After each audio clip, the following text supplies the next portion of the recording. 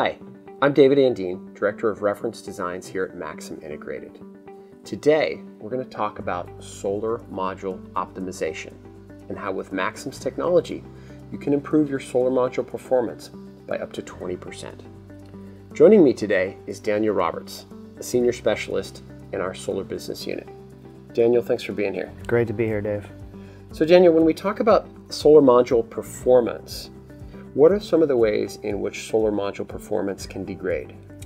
You've got a few factors. All of them involve removing light from the cells in a solar module.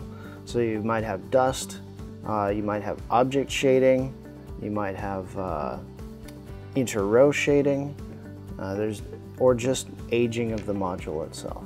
Now let's talk a little bit about inter-row shading, where a shadow from one row casts a shadow onto the next row. Inter-row shading will produce a thin stripe of shade on the modules behind each row.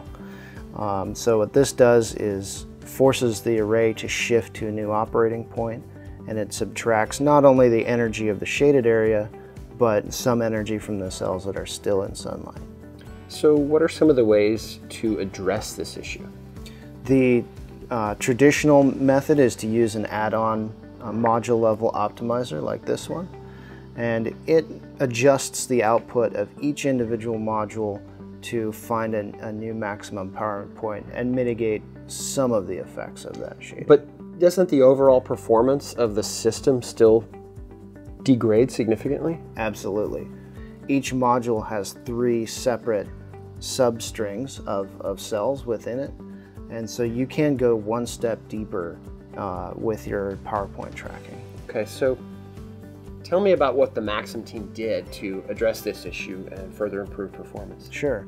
We moved from your traditional add-on optimizer like this to the substring level. So we took the functionality of a PowerPoint tracking device and put it in each individual integrated circuit, and then we attach those cell strings to each IC, and we do sub-module PowerPoint tracking.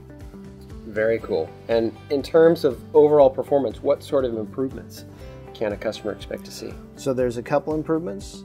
The immediate improvement is just PowerPoint tracking for each substring.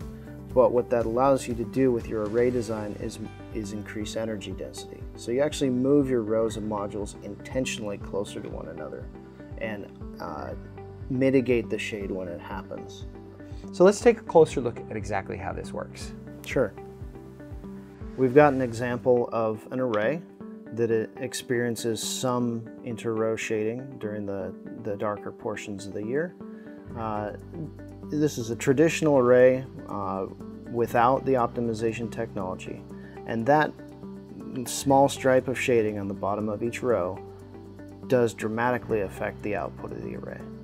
So, but with a Maxim optimized array, the whole substring doesn't need to come offline, right? Correct. So we're doing that sub-module PowerPoint tracking, and we are tolerating the shade on that bottom row. We're allowing the rest of the array to continue its energy production, and we're keeping it from forcing the inverter to shift its power point to a lower level. That's right. And with a non-Maxim optimized array, you're going to see a significant drop in output. So, Daniel, what would be the overall return on investment for a Maxim optimized array like this? So there's 2 parts. We're going to tolerate that shade so we can design a tighter system, right? We can increase your production per acre of solar installation. So not only are we going to tolerate the same shade as an OEM array, we can actually take it one step further and design in some more shade and increase our total ROI by about 20%. Fantastic. So Daniel, we've talked about how cell string optimization can address the issues posed by row-to-row shading. But what about other sources of shade that degrade solar module performance? Sure, you've got object shading.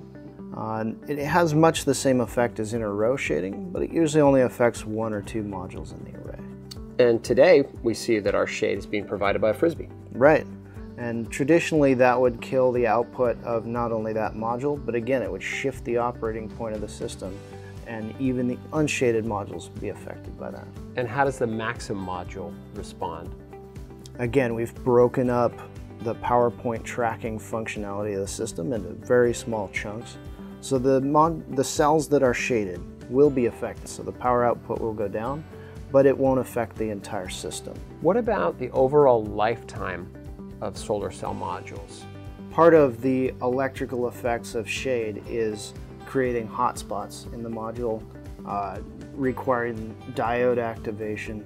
So that reduces your overall usable life of a module through heat.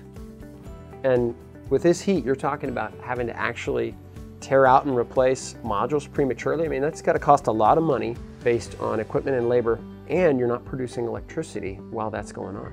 What does the Maxim technology do to address this? Sure, we prevent those hotspots from forming in the module.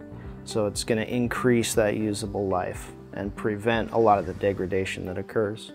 Okay, so with Maxim, no diodes, no hotspots. Absolutely, and no premature truck roll, no rip and replace. Excellent. And I think it bears mentioning, one of the most special things about Maxim optimized solar modules is that they require no special tools for installation.